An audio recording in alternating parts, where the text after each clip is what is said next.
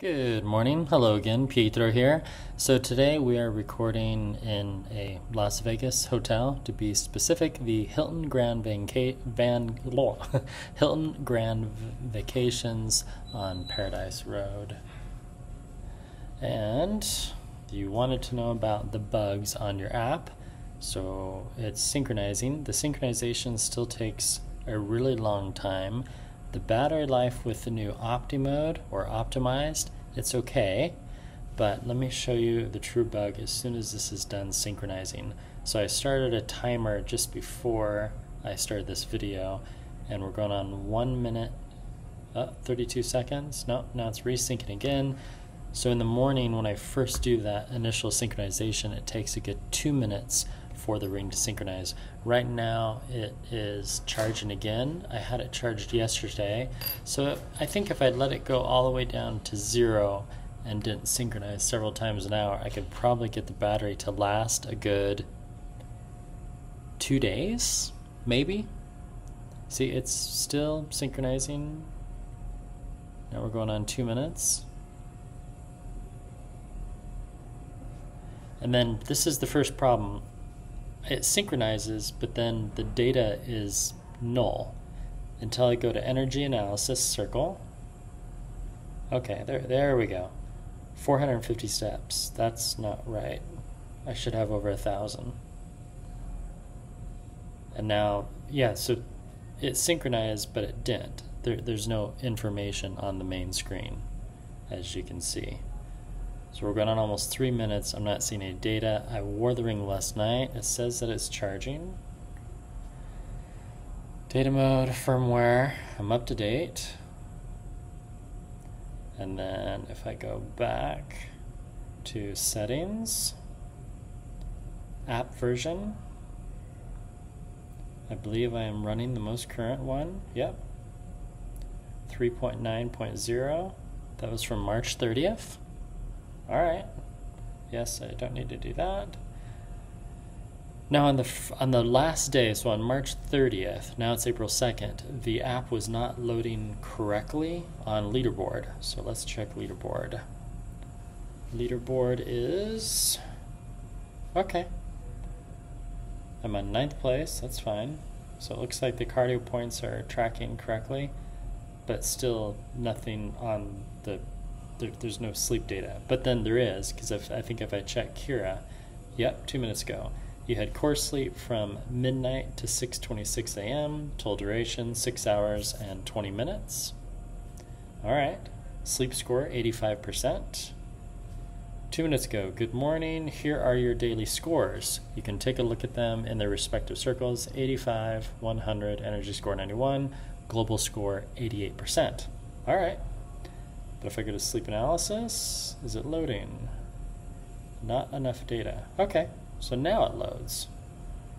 So it shows disturbances, my sleep score, my sleep debt. Now if I go to yesterday, is it loading today's data or yesterday? Okay, that time it worked, and it shows both naps. What I would like to see is a little feedback on the naps, to where it shows, hey, this hour nap or this half-hour nap took your sleep score from an 85 to an 87. Some other companies do that. But the alarm clock's still working, but my circles are not updating and my main screen is not updating. So that's problematic, to say the least. So let's go to alarm clock score, continue. That looks right.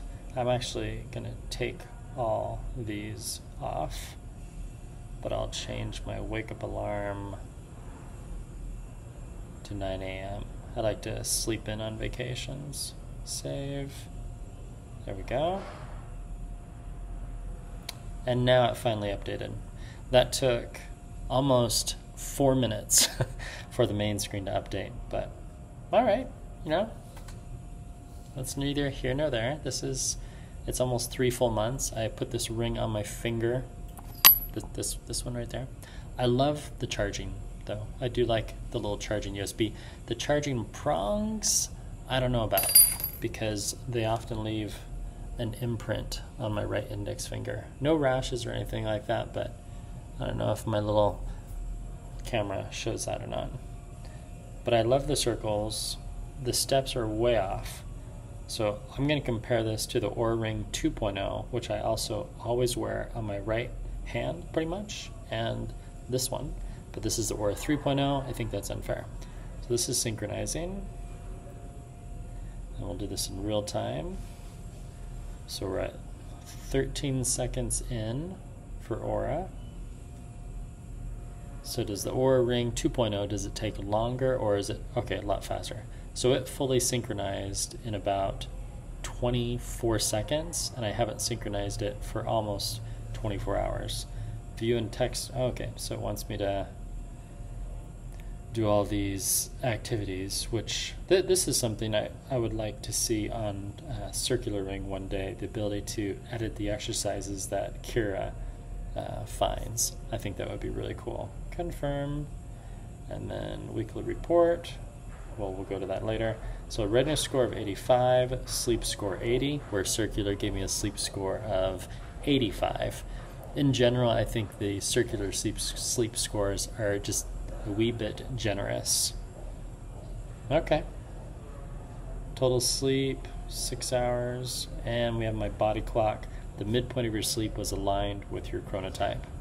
Okay. Then we can tab back to Circular. Synchronizes again. If I go to energy analysis, are my steps right there? No. 0 cardio points. And there's your bug. See right there? It's showing the same data from April 2nd to April 1st. So if we go back to March 31st, it's showing the same data from today. But if I scroll all the way down and go to cardio points, it does show different data. So it's mainly just in the display. And again, I'm in Mountain Time Zone, although right now I'm in Las Vegas. So, Las Vegas, Nevada, that is. So a little different time zone. But the energy score is different from day to day. That's updating correctly, or is it? Now it's not. So there's March 29th. So if we go back to March 11th, when I had my race, let's see what data it has. Because there should be over 20,000 steps. It's missing my, yeah, it's not loading. It's not pulling down the right information.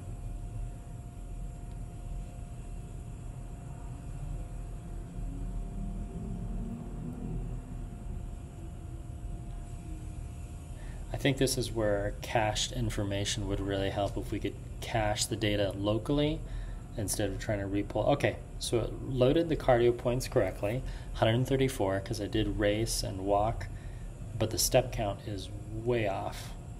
Way off. That's too bad. But everything else looks to be right. So mainly it appears to be step data and some other information. So now we'll go to sleep analysis and check that circle. So it says 85 today. There's my sleep duration. If I just click back, so all I'm doing is clicking the arrows right there. That seems to be correct.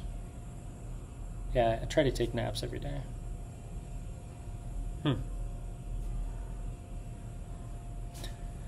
So there you go. There's the video that you wanted me to make for y'all. I'm excited to see the next revisions that you have, and I do like the new Opti mode. That's really cool. So it automatically switches from eco mode to performance mode during my night sleep.